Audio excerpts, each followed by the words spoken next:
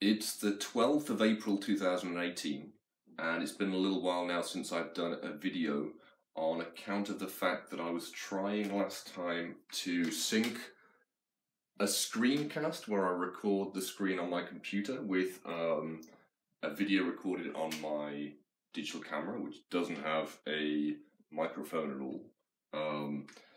And I haven't yet managed to do that on Kdenlive on Linux. I've got quite an old Linux setup that I'm trying to do that on, and syncing isn't ideal with it. I don't have, maybe ideal would be to have a Mac and do something with that, but I've got a very old Mac, 2008 or something like that, which isn't going to do it very well there. So I'm going back today to just try and do a general video right now about where I'm at with Marginalia. It's kind of difficult to look over it right now. I've had a week off. I've been working solidly doing some landscape gardening for a friend, I guess. I know him through my girlfriend, and it's at a school I used to work at, and I'm just digging holes and moving things around and kind of enjoying getting out into the it's spring right now, and Prague's beautiful. The first day I just drove around essentially as a driver's mate with this guy, just chatting, going to some kind of the tip to get rid of some rubbish, which reminded me of going there with my dad when I was a kid and things like that. Then just driving around seeing a lot of Prague on the first most beautiful kind of spring day this year, and that was kind of cool. Subsequent to that, then I was helping to mix concrete and wheelbarrows, moving gravel around and digging holes and moving shrubs and things like that, which means that it interrupted my writing routine. It's very manual work, and after it, I haven't been in the mood to do any writing, or haven't been able to do any writing. But at the same time, it gives a kind of break, and I did this kind of thing as well at the start of this period of trying to work more or less full-time on my writing. And it helped me, I think, to develop some of the ideas for Call Them Soldiers, which is the novel that I am attempting to serialize with from the first issue of Marginalia. In terms of Marginalia itself and its development, I currently, on the technical level, I've broken it into several Git repositories. With one of the issues, issue 0, which I'm working on now, is its own Git repository right now, and that, again, on a technical level, will become a submodule of, I guess, Marginalia, I think is what I decided. I've set up the Git ideas for the Git workflow of how to do that, but what it means is that I actually am at the point where I'm going to have to design the back end for Marginalia, which I don't think will be, well, it won't be a straightforward HTML website, which means that I picked up the other day a book on Flask web development by a guy called Miguel Grinberg, who has a very good tutorial on Flask. If you're not technically minded, then Flask is a web framework. It helps you put interactive web apps together with a programming language called Python, which this is a really intimidating kind of work that I got as one of my first books on programming since I was a kid, when I had a lovely ring-bound kind of guide to BBC Basic, which I used a lot as a kid and then gave up computing entirely until about 4 years ago, where as an autistic person, I really got into it very much, which doesn't mean that I'm good at it in the sense that I haven't had enough time to develop my skills in that area. But I work by throwing myself into something.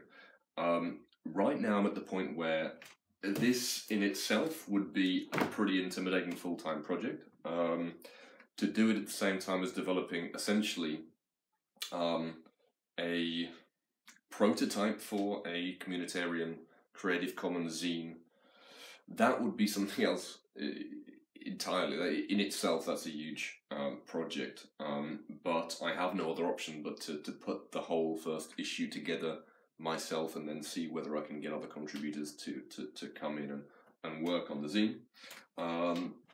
Now, that's one side of it, and I've been looking at the technical side of things, which is something that I can do when either I'm ill, which I have been for a couple of days, or I am distracted or between things or really processing something in a big way. Then I tend to do a lot of the kind of tech work. And otherwise it feels like a waste of time to use my intellectual energies on something which is not writing. Which is why really I could be a lot further with Python and with web development and everything else if it was something that I did consistently and consistently found time for. I move forward with it and advance my understanding quite rapidly when I have the time to do it. I think temperamentally I'm very well suited to doing that kind of work, and had I learned that at the right age, then probably I would have had an easier and a much more comfortable and perhaps a much less interesting time of things growing up. But I didn't, and I got into literature instead, which, as somebody with ADHD, was, not guaranteed to earn me an income, which is why I've been marginal all of my life. Working in the garden this last week, I've been listening to a biography of James Joyce by, I think he's called James Richard Elmore, I think. I might be wrong about that. Richard Elman, maybe. And it's very good, but talking about being marginal, it gave me a lot to reflect on, in the sense that Joyce was not capable of doing any of these kind of realistic things. Now, that would look very arrogant that I'm comparing myself to somebody like Joyce, and especially when I've borrowed a lot of his titles and things like that to play on. I'm not an expert on Joyce. I've barely read his work. I've read Dubliners a couple of times and little bits of the portrait of the artist or whatever else, so I don't know a great deal about it. I've dipped in and out of Ulysses. But in terms of the man's temperament, the man's incapacity to think of things which deal with the realities of everyday life, I think I'm sadly very, very similar to that, and I'm very incapable of doing a lot of these things. And I was thinking of that and listening to his difficulties in getting publishing, difficulties of finding paid work to support himself, and all of the rest of it. When also I had in the back of my mind that at the moment I'm being pursued by the student loan people. Now, I'm very bad at dealing with bureaucracy in any of its forms, and kind of lose emails and whatever else a lot of the time. So that kind of,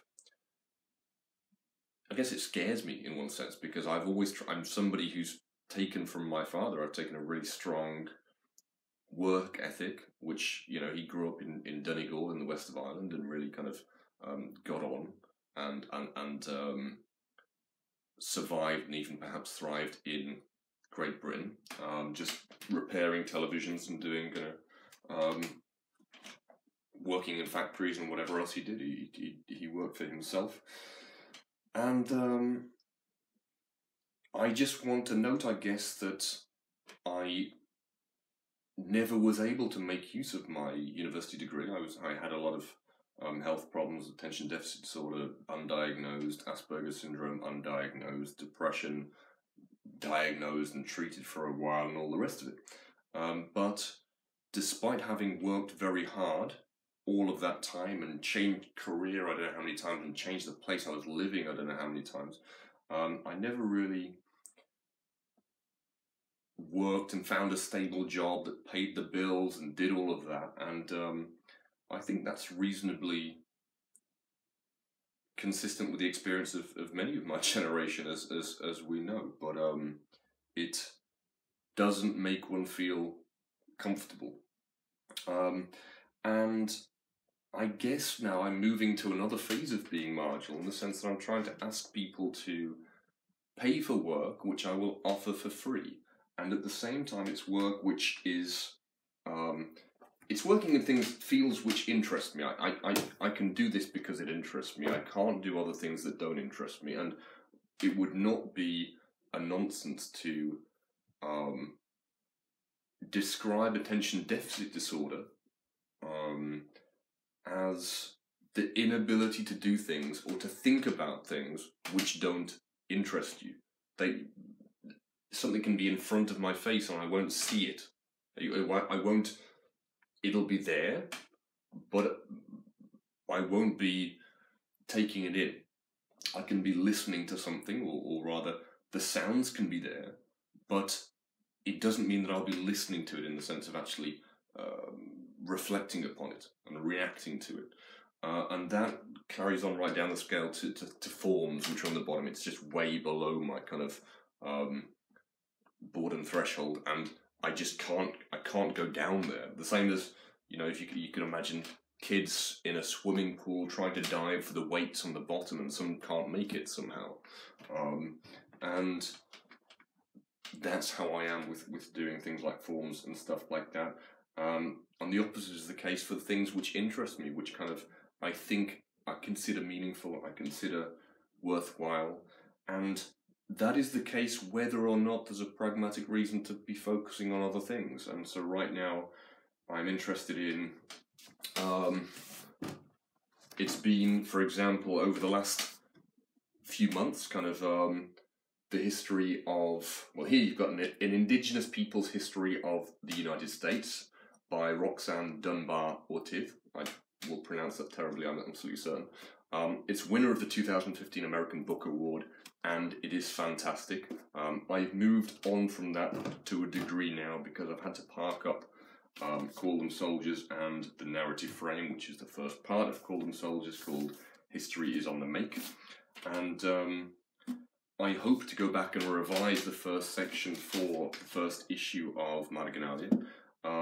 But I moved on to work on other things here, and I'm looking back at a manuscript which I started writing on the 19th of March, it seems here, of WTF, as they say in Czech. WTF then must we do? What the fuck then must we do? Which takes as its subject, and it's two things which perhaps bear no relation to one another. It takes its subject to Bohumil Hrabal, as I have mentioned before. Here we have a wonderful book by Tomáš Mazal, who knew Hrabal, and he has, this is wonderful, I love it, but Bohumil Hrabal. And another thing which is perhaps thrown together in the essay purely because the two were there in my mind as obsessions at the time, which is something that I'm describing in the introduction to the essay right now.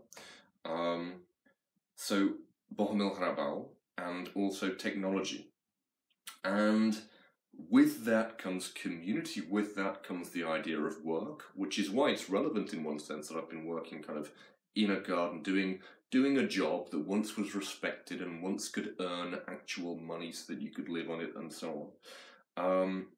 But in this time too, I'm meeting a lot of people who are trying to do those kind of works, working with their hands and really struggling to scrape by.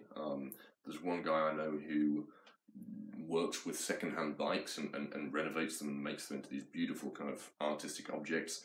And he's struggled to make any money at all by doing that. And he's very, very good with his hands, does all of these kind of work, all this kind of work.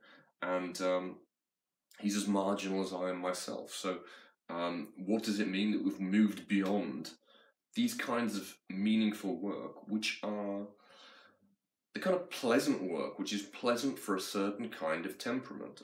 It's a style of temperament, a style of thinking, which is often associated with men, or with, that is, the more masculine types of personality, which often overlaps with men as like myself, I guess. And it's very difficult for that type of temperament to just have a job in an office and things like that and not turn bad, I think. So what does it mean for our society that these types of jobs don't exist anymore? And what does it mean for our society that we don't have true community anymore? And instead we have this sad style of community, such as Facebook. And the word community, I wonder, by the way, whether it was used in the same way when something that could be described as community used to exist to the degree that it would be surprising to anybody were it to disappear. It would be unthinkable for it to not exist in many places.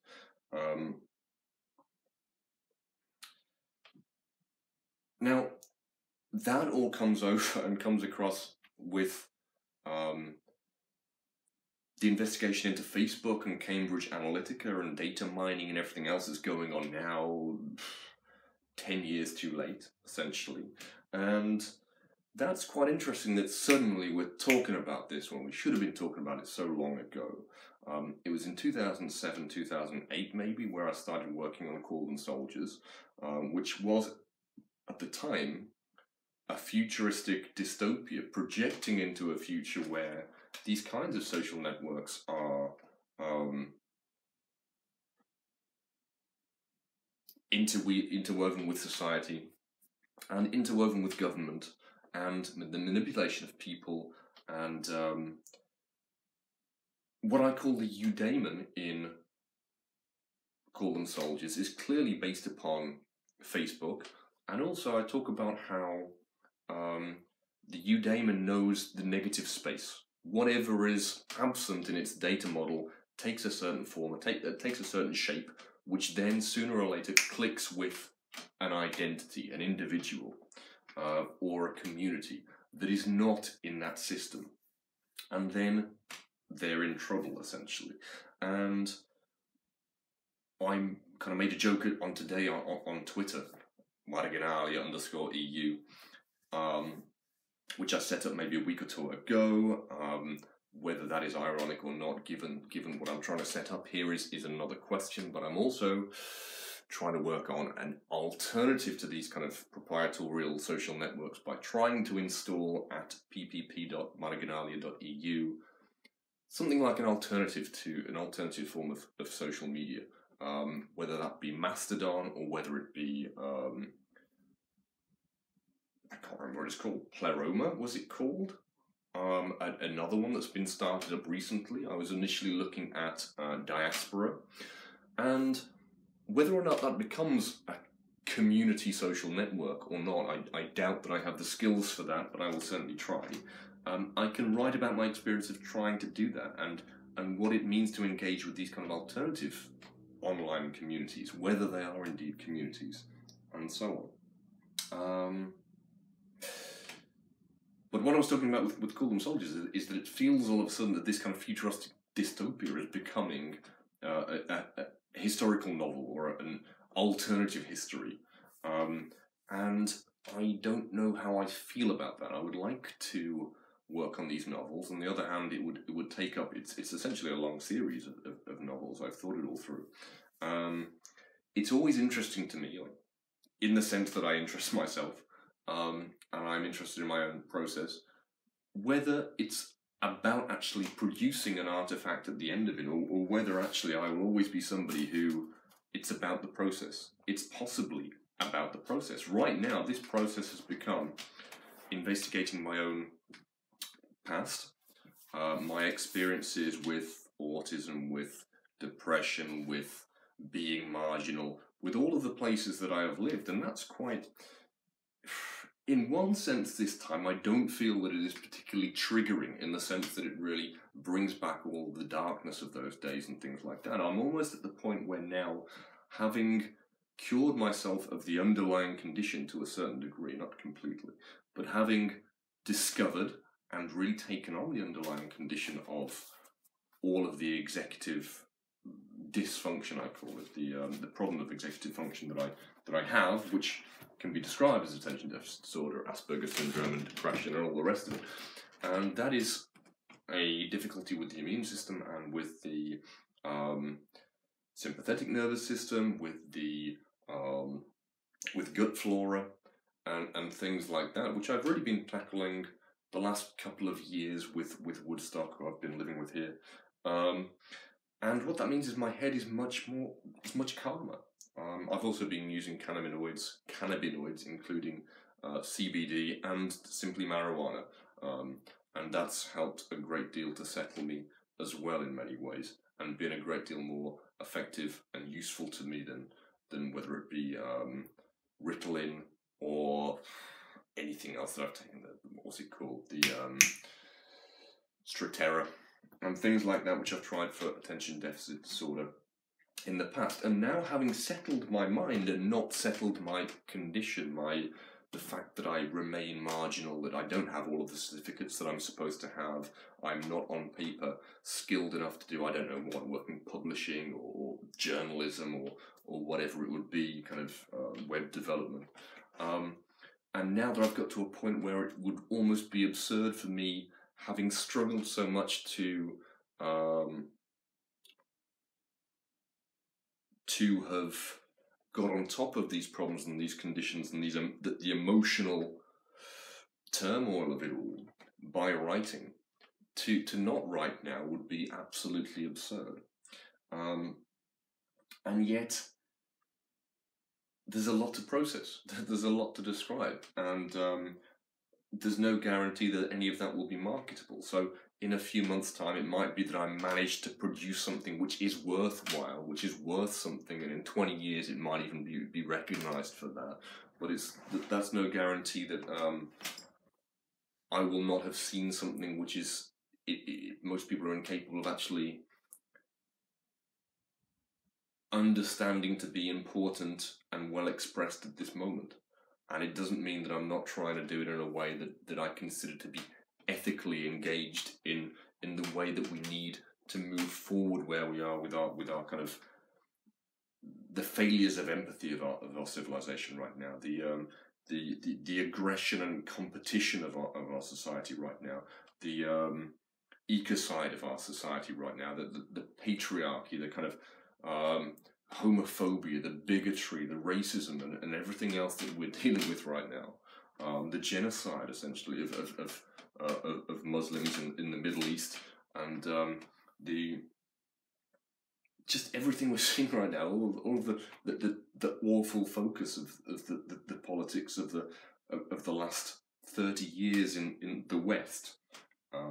It doesn't mean that by acknowledging and examining all of that, I won't remain marginal in a very new way that's now functional but still marginal, because I'm talking about these problems and everybody is caught up in Facebook, which I think they will remain caught up in Facebook long after we have all, the enlightened among us, have moved on from Facebook or whatever else. I think there's so many barriers to anybody actually moving forward with open technologies and open kind of open source development and all the rest of it. I think there are so many tools that we can use to start to fund open source development, to start to kind of to use crowdfunding, peer-to-peer funding and things like that. And if we move forward with peer-to-peer development in software, then soon enough we would have the tools to have peer-to-peer decentralized communication networks and funding bodies and things like that. But the powers arraigned against us are very, very strong and very powerful. In any case, so where I'm at, I'm taking on this still, What the Fuck Then Must We Do, which is a play on Tolstoy, a title of Tolstoy. It's variously translated, but it's a play on that. And it's also a play on kind of the language of social networks. But it's saying, well, okay, what do we have to do now? And it's essentially my personal history, and also it's pretty much a manifesto for what Marginalia is. And I don't think I've yet unlocked the Git repository where you can read it, but in order to get this anywhere, first of all, this is a manuscript. I gave up on writing it into the computer pretty soon because it would have taken me, I'd moved on from it. It's one of the versions. The strength of the tool that I used called Git for version management online is that I developed my writing, and you can look at the versions and the progression and the evolution of the writing, because it's almost never a single draft, and you can look back and see how the writing has evolved. Really kind of also suggests that I take some features of an old version and put it together. Depending on the license, you might work together your own version of it, or write your own version of that essay on that theme and so on. One good example of that, for example, is a template I have made for a theme, which is LETS, Local Exchange Trading System, a form of kind of local currency that many, many towns have, versus Bitcoin. So what is a community's experience or individual's experience with using LETS versus using Bitcoin? And if a number of people wrote about that, it would really give us an idea of what we need to move forward, because I think actually in many ways LETS is simply a better currency system for communities to develop than is Bitcoin. It doesn't work though for that peer-to-peer kind of paying an artist or creator on the other side of the world. So possibly we could use the overlap of both of those things. But in terms of getting this, I was saying, onto marginálie.eu, I'm kind of going to need to do this, which means that I'm in a little bit of a phase now of trying to work out whether I should try to get this finished or work on the drafts I have already in the Git repository for issue 0, or whether I should really focus on doing this, which I have a lot of work to do yet. And all of that is pretty difficult, and I'm not earning money, and it's still difficult to imagine that even if I get all of this there, even if I get all of this done, will I still remain in a position where I'm talking about such niche ideas and they might suddenly come bang and it's useful to talk about these, or you know, valuable, and that it goes mainstream in a few years' time. But what if I'm too early? What if it's something that we have to talk about, but pioneers will never kind of break through with it in any kind of meaningful way? In any case, whether that does or doesn't happen, maybe I can continue to dig holes here and there and kind of, you know, work on a vineyard here and there, as I will be sometime soon, and pick up work here and there from various people. But if I do that, then I'm taking the risk that I will never be paying off those student loans, I'll never be doing all of these things, I'll be contributing to communities, I'll be doing something positive, but I will be marginalizing myself on their terms again and again and again by trying to choose something moral over something that is not.